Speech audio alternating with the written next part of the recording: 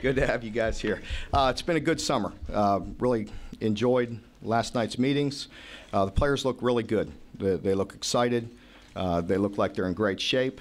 And excited about the newcomers. It's nice to be in there with a full room, to have our full contingent. Again, just excited about the newcomers. A couple announcements.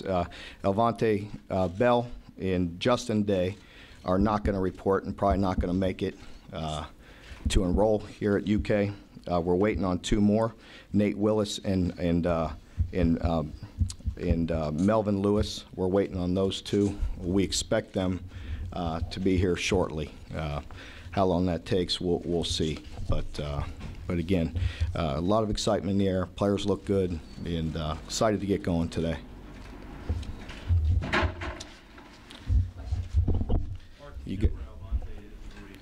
Elvante's he's not gonna qualify to enroll at UK, so we're gonna help him get to another place. Mark, talk about the freshmen if you would, and how many you think will have to help you to make this successful. Yeah, we'll see how it goes, but I would anticipate, we certainly need them. They make us better right away, just with depth, just with practicing, and all those things. We'll see who jumps out at us right away, and see how the process goes. I'm excited to see them as well. I know you all want to hear about them, and really I can't wait to coach them, to be honest with you, along with seeing how much progress the upperclassmen made throughout the summer. But we're excited to get out there and see what they can do. Do you have a number as to how many? I really can't. I mean, certain positions were very low in numbers. Certainly wide receivers, one that jumps out at us right away, that you would hope that some of those guys could come in and contribute. Javis is here. Javis Blue is here, and he'll go through practice today.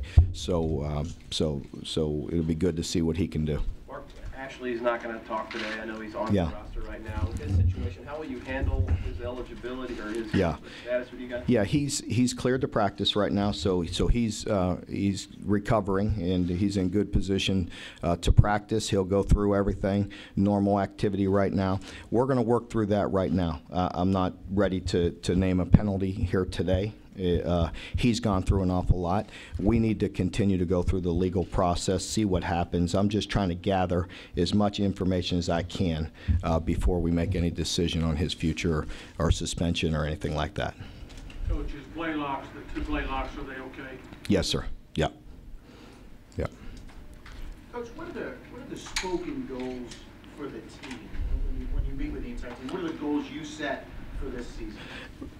To embrace the process. We talk a lot last night, and throughout the summer, throughout camp, the message is just simply to embrace the process, get better. I know that's boring to hear sometimes, but it's true. We can't determine, the only thing we can do is go out there today and perform well and improve our football team. And really that's all they need to concentrate on, is getting better, embracing that process, working extremely hard, and laying that foundation. Coach, can you talk to the Davis twins? Can you update on their appeal, and also just talk about what they add to your football team? Well, they are eligible. Yeah, they give us some depth and give us some guys, again, that are good athletes, good players, versatile. So we'll see where they fit in. They won't be able to play this year. Is that so definite they won't be able to? As of right now, that's what. Those are only about 7 players right now. I know you've got a big one from Louisville, but will that be a focus as you go on to continue recruiting, to look at Louisville as a focal point of a place to recruit? Yeah, absolutely. The whole state is important to us, and certainly Louisville will be in there recruiting extremely hard, and there's very good coaching and very good football in Louisville, and so yes, it is important for us to get in there and recruit it. Mark, in your mind, what would make this first season? How do you define success for this first year? Just improvement. Drastic improvement. I don't know. I don't know exactly where we're at. We'll see. You know, we're going to go out there and we're going to get to practice today, and we're going to go about our business, and we're going to grind hard each and every day to make this team better, and we'll see where that goes, and we'll talk about that at the end of the year. Given the fact that you had to kind of hang up your whistle for the summer and be a keynote speaker, when you woke up today knowing that this is football season, what did you think? What did you feel? I was excited. I really was. You know, to be honest with you, I didn't sleep very good last night. I was ready to go, and so I think that excitement, that anticipation. You know, we had a great meeting last night with our players, very attentive, and you know they're excited to get going. The coaches are excited, so you know we're ready to get out there. Coach, are you seeing good leadership in the seniors on this ball club? I am. Yeah, I am. I'm seeing good leadership, and one guy that jumps out at me in particular is Avery. You know, that really jumps out as a very, very strong leader. And there's others as well, but he's a guy that he's a cut above right now as far as his leadership. And so, you know, that's a good guy to start with. Coach, there's been a lot of negativity with off-field issues in the media in recent summer. What is the positivity, the buzz around this program done for your program and your players?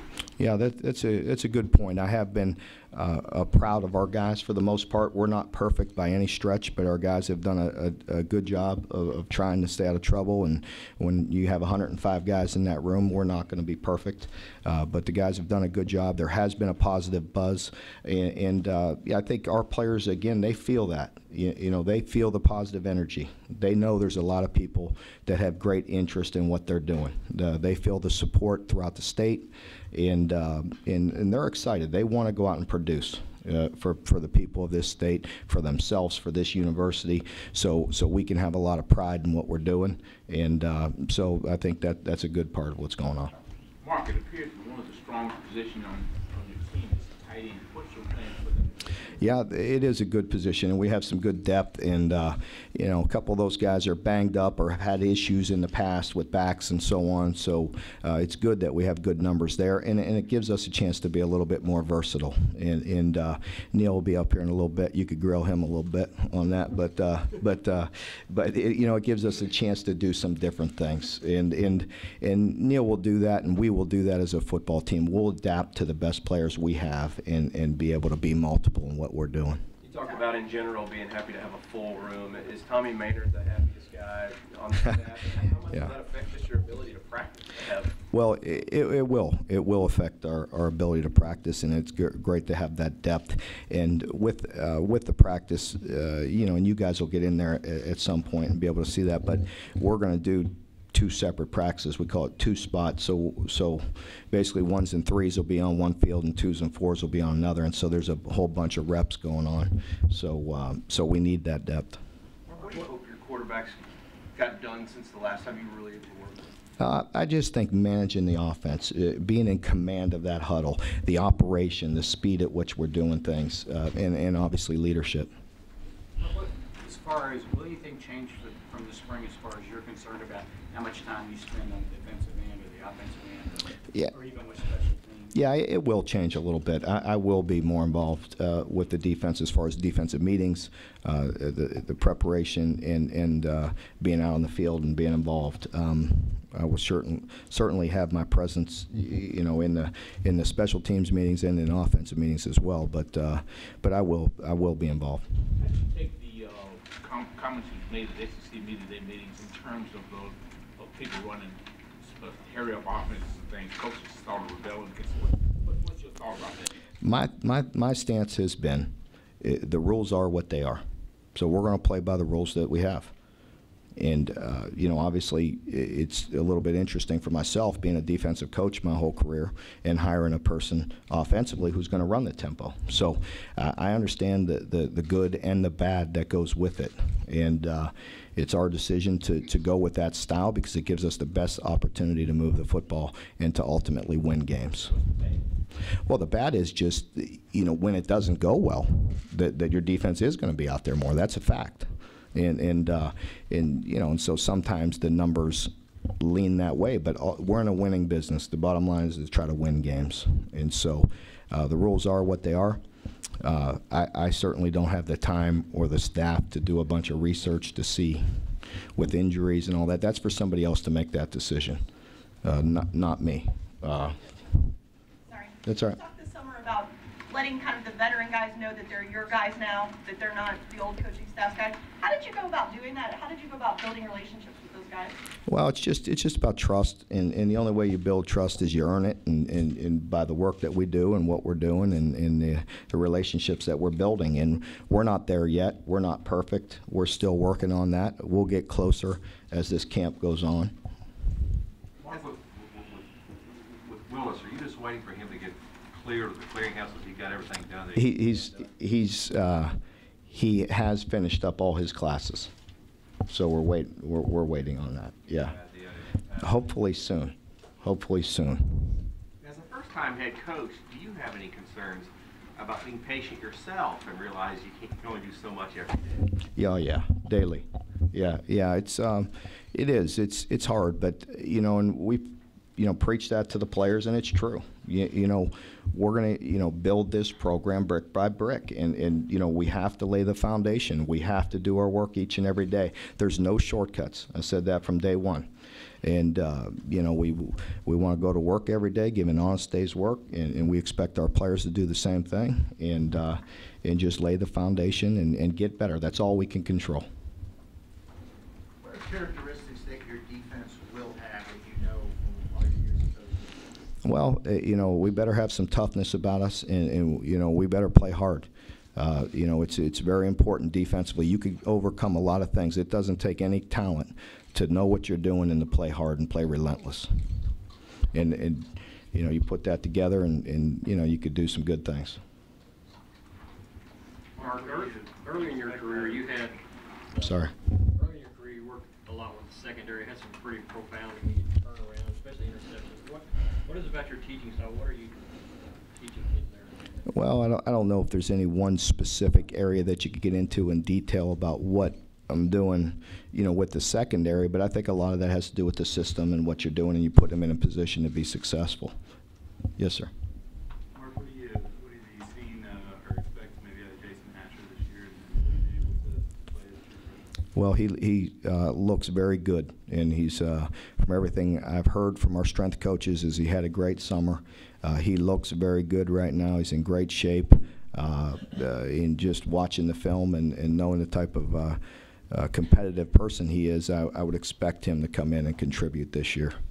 Coach, were there any specific guys that you saw last night that you hadn't seen in a while, maybe thought, wow, this kid really did go after this year? Yeah, they all look good. They really did. They look good. I like the way they went about their business this summer, and you could see the results. You'll get a chance to see them here shortly, but yeah, I don't know if there's any one person, because really a lot of them looked a lot better. Mark, are you going to does Neil have full authority making a quarterback decision, you and him together? Do you make that call? How will all that? No, I'll make that call. Of course, I trust Neil, and he's, I think, as we go through camp, we'll work together on that, but ultimately that'll have to be my decision with great input from Neil. How do you keep it from being a quarterback controversy and make it a quarterback competition? I mean, is that a fine line that you walk? Well, I think, as we go through camp and we build what we're doing here, there's a trust factor there. Our players need to trust that we're going to put every one of them in a position to be successful, and they have to trust and be confident that whoever is behind center can lead this team and help us win. And that goes for any position.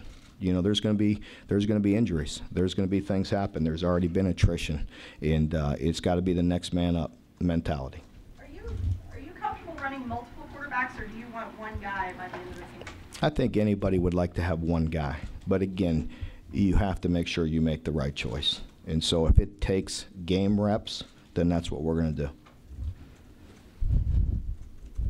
Blue not being here during the summer, how much does that set him back going into? Pardon me? Blue not being here during the summer, Mm-hmm. how much does that set him back, or should it not be a big factor? No, it'll certainly hurt him a little bit, set him back a little bit. Yeah, we preferred to have him here all summer so he could just get acclimated to the conditioning, if nothing else.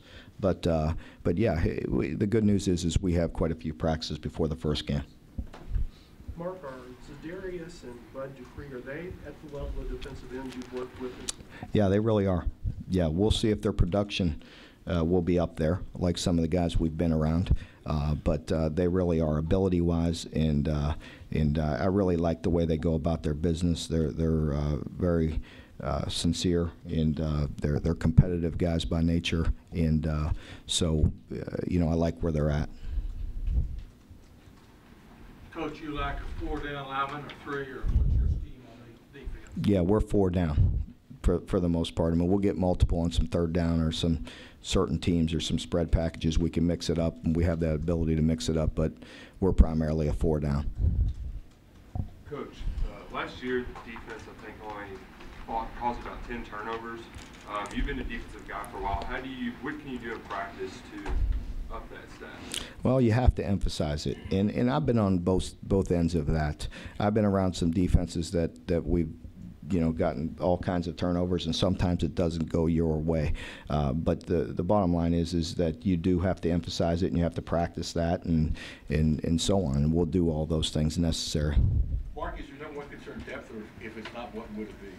Well, of course, I think it's fair to say depth would be the first thing, and then the second thing would be explosive playmakers. Mark, how do you think some of the guys that were recruited by the previous staff to play some of the positions that don't really exist anymore, like the rover, hybrid, linebacker, and Corey Brown, kind of guys like that? How those Josh Harris guys, how have they accepted? Well, Corey really, even in our system, you know, we have some spots for him as well. So there's if you're a good football player, we'll find a position to help us, and you know, we need every player we can get, and Corey is a guy that will be doing some of those multiple things for us as well. Coach, quarterback competition, we know that you're waiting for one guy to kind of step up. What is holding each of them back from being the guy? What are the aspects that you just need to improve to be there? Well, to this point, it's been just an understanding, because everything was so new to them. You know, even you know, just the operation of getting the ball out quicker, and just fundamentally, you know, let alone the scheme. So there was a lot for them to take in the spring. That's why it'll be interesting to see who progressed through the summer, and then, you know, who jumps out at us through this fall camp. So they had quite a bit on their plate for the first 15 practices, so you can understand why I'd be hesitant to try to name a starter and force that issue when we weren't ready to do that. You talk about how you felt about the offensive line coming out of spring, and did any of those new guys you signed possibly contribute? I hope so, but it's hard sometimes for O-linemen. That's one position where you know, you prefer to let them grow up a little bit and mature and gain some strength. There's some decent D linemen in this league. yeah. So. We got time for a couple more. Yeah. Over the offseason, you expressed an interest in getting back to coaching and getting away from the things on the side. Why is that? What is it about coaching that gets you back? Well, I just think that's you know, that's where us coaches are most comfortable. At least that's where I am. You know, I'm comfortable out there working with the guys, and you feel like you're making progress, you know, with your team and with our program. And so that's why it's exciting for me to get out there and to just be around those guys, is to help them get better and become a better football team.